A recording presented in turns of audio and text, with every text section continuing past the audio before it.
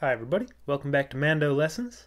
In today's lesson we're going to work on the great old-time tune Chinquapin hunting.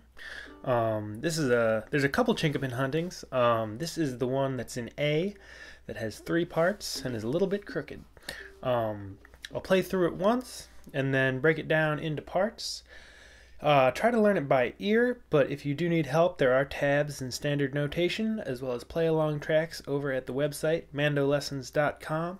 I also put out a new lesson every Thursday, so check that out. There's always new lessons coming out, so feel free to subscribe on YouTube or sign up for the mailing list at mandolessons.com. There's also a couple ways to donate, which is always appreciated. That said, my lessons will always be free. So once again, Chinquapin hunting, key of A major. Play through it once and then break it down into sections. Alright, here we go. 1, 2.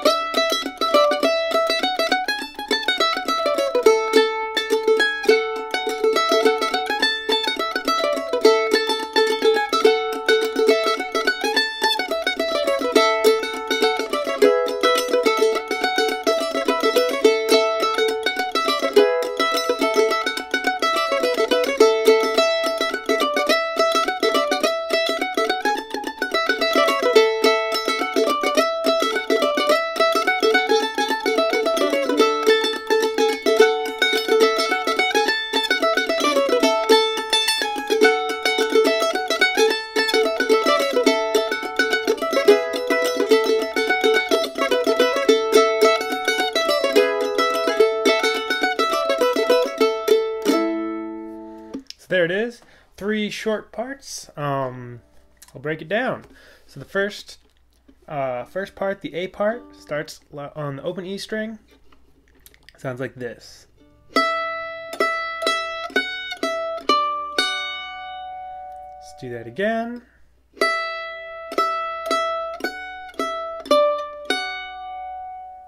Again.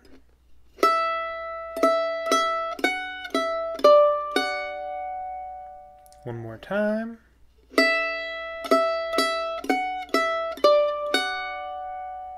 And then it does that phrase again.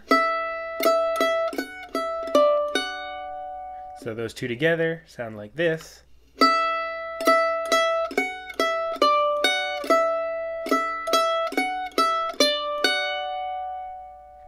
The third phrase.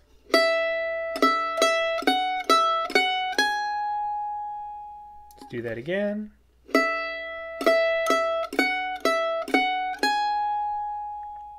One more time.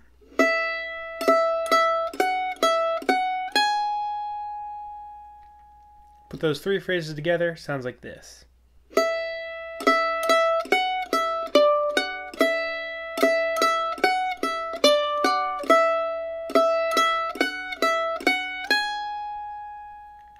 Alright, and the last phrase of the A part is a little bit long, so it sounds like this.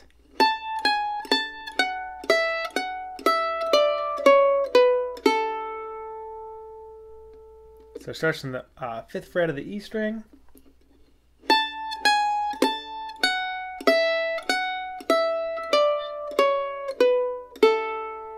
And again.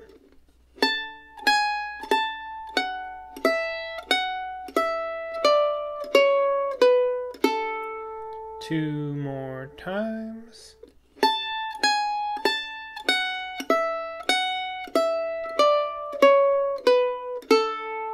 One more time.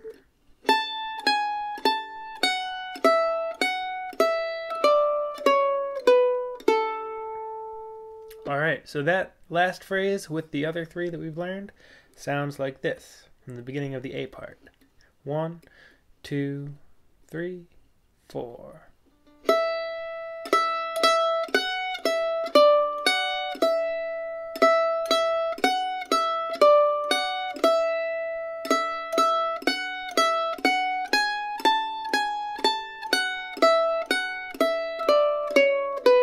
Again.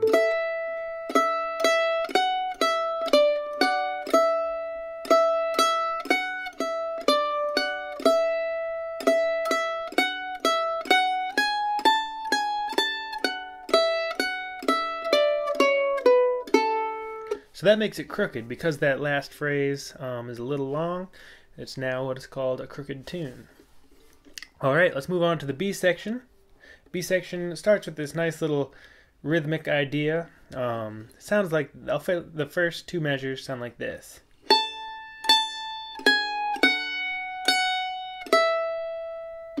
And just, it's helpful to think about pick direction for this. It's going to be down, up, down, down, up, down. Let's do that again.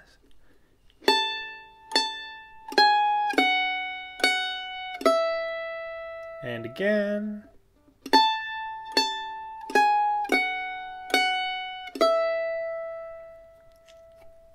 And then the next phrase.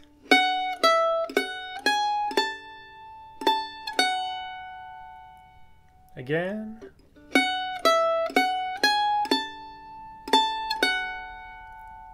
And again.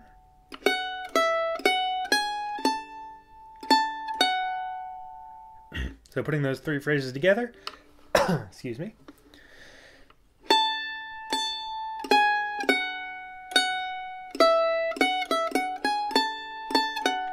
So that right there proves to me that I was playing that first part a little too fast. You know, there aren't so many notes in that first section, but it speeds up once you get into that next phrase. So let's do that a little bit slower.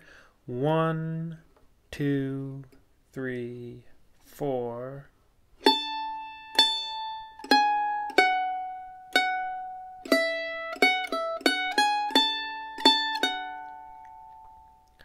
Alright, and then the last phrase just to finish it off, and it'll all become more clear when you put it all together.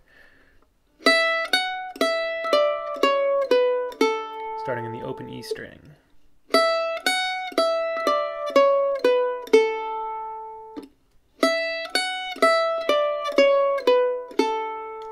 Alright, so that whole B section sounds like this.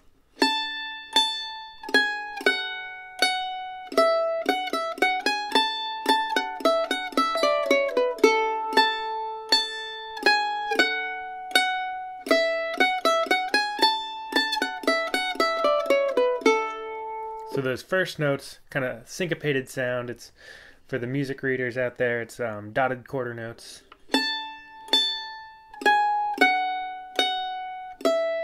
Or dotted quarter, quarter, dotted quarter, quarter. It's kind of a mouthful. So, and people will play that part different ways. You know, you can fill it in with all downs and ups.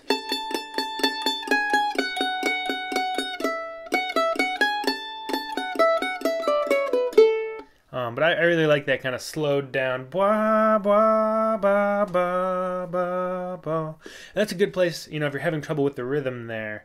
Try out the play-along tracks over at the website. Those will help you kind of get that in the pocket. All right, but let's move on to the third section. Actually, let's do this. Let's play the first two sections together. So the first section... do that. 1, 2, 3, 4.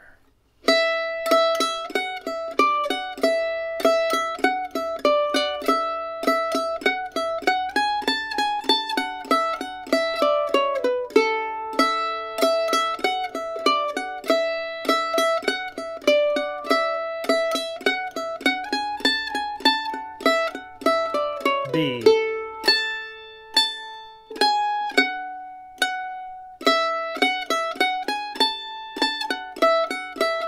B again.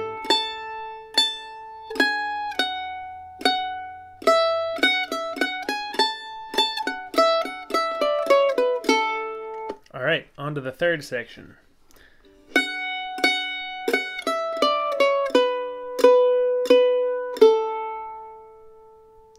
Again, starting on the second fret of the E string.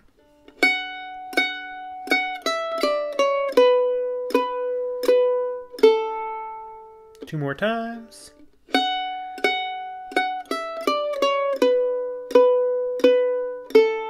One more.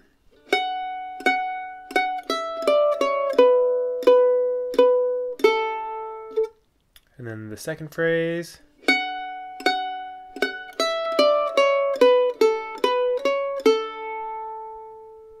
Second phrase again.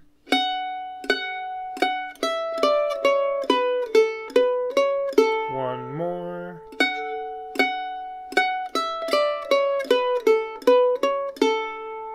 And then one open E string to either take you back to the top of the C section or to take you back to the A section.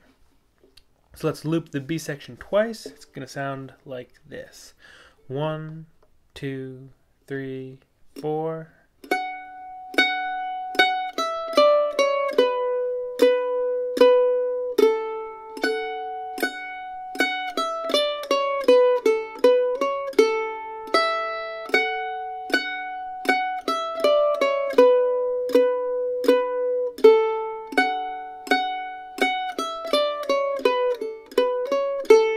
A section, etc. So that's the whole tune. I'll play through it now all the way through. So it's A, B, B, C, C. And we'll move on from there. So from the top, 1, 2, 3, 4.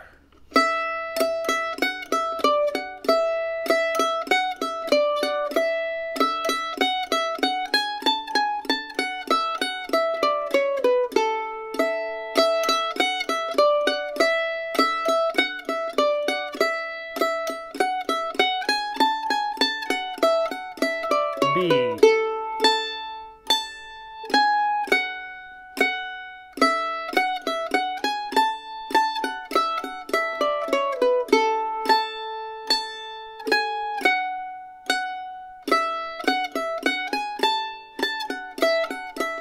C.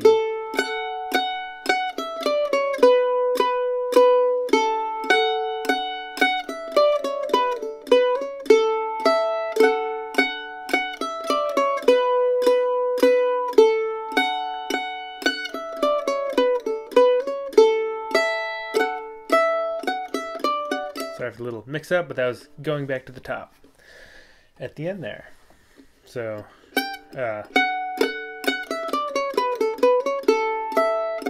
sorry, one more time there. Let's play the C part one more time, transition back into the A.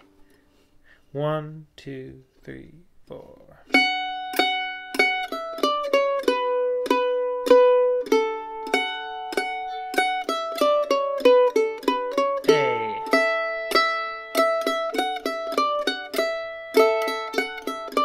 Etc. So just having that kind of doubling up on that open E to end the C section and get back to the A.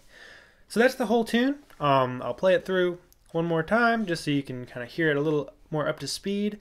Again, if you need help with any of the sections, the tabs, standard notation, and play-along tracks are over at the website along with a bunch of other material. One thing I should note is that fiddle players, for the most part, playing this tune are going to tune their fiddles to A, E, A, E. If you're interested in finding that sound, I have a lesson on cross-tuning or creating alternate tunings on the mandolin at mandolessons.com. But I tend to just play tunes, so this would be referred to as a cross-tune or a cross-A tune for fiddle players, but I tend to just play tunes that fiddle players play in cross-A. I play them in standard tuning. I don't recommend tuning up the mandolin to A, bringing the G's all the way up to A and the D's all the way up to E. It can be a little rough on a mandolin versus a fiddle. So if you want to learn how to get to that tuning that fiddle players use, check out that cross-tuning lesson over at the website. I will also, in the next lesson, be teaching this tune in the lower octave. So it's the same melody, but it'll just be down here.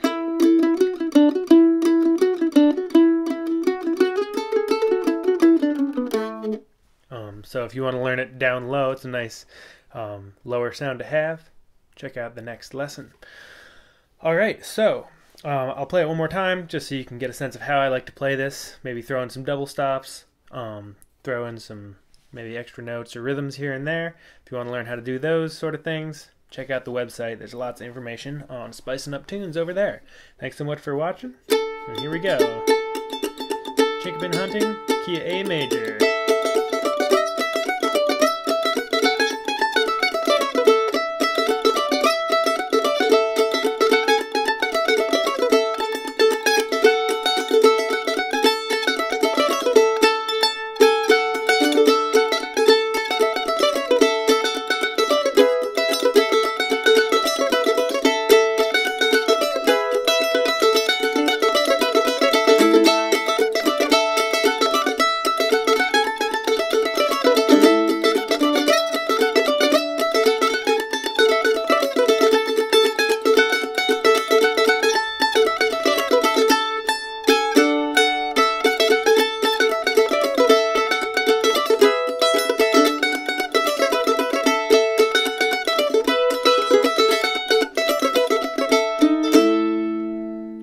Thanks so much for watching. Hope to see you again soon. Bye-bye.